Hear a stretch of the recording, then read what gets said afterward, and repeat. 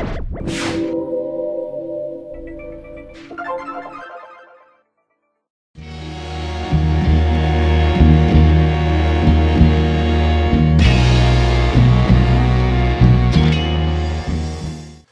and welcome back to Wireless 101. Today we want to demonstrate an application called Mr.Number.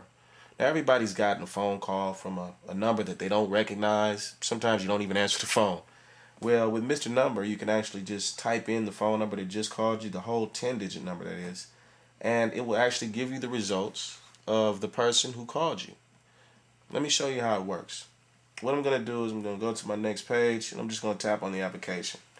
The application is very, very simple. When you pull up the application, it just basically pulls up a page with your dial pad, a delete button, and a go button. All you have to do is type in the 10-digit number, push go, and a lot of the times it will pull up the person who called you. Now sometimes people go through Metro and people block their names and things like that. You won't get fully 100% results all the time. But when you type in most numbers, it will come up with the name, or at least come up with the city and state that it called you from. The bottom tabs here below allow you to switch between features on the actual application.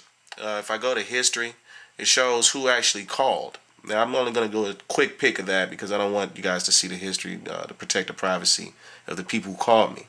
But you can also go to me, okay?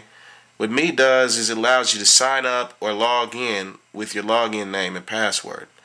You can sign up or log in to control how you appear in Mr.Number results. So in other words, if somebody else is using the Mr.Number application, they could just look you up if you call them and they don't recognize your phone number in their address book, and your picture will come up with some other information that you choose to type in.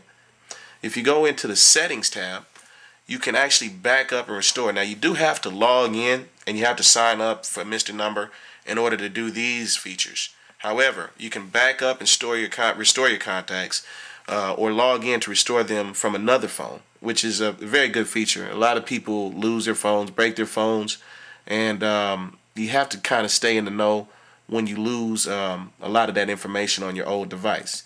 So with this feature, you can easily pull up your numbers and put them back on your new device. My account, now I'm actually not signed in. I haven't signed up for Mr.Number, but my account would likely show you all of your feature settings and all of the settings that you have on Mr.Number. Let's go ahead and give it a shot and see how it actually works. I'm going to go back to lookup here. Okay, when we go to lookup, we'll pick a number from random. Now, I always frequent this place, Finn's Ice Creamery, that has a lot of good burgers and whatnot. So we pulled up that number on Yelp, which we'll go ahead and type that number in, which is not saved in my address book directory, and we'll see if it pulls up what we're looking for. All right. So 510-658-7000 is the number to Finn's. All right, the neighborhood Finn's, and definitely try it out if you guys haven't. It's really good. But all I'm going to do is type that number in, and I'm just going to push go. And it goes to work for a minute. Alright, here we go. Immediately, Finn's Creamery, the number in the blue is the number that called us. Oakland area, it shows us down there below that.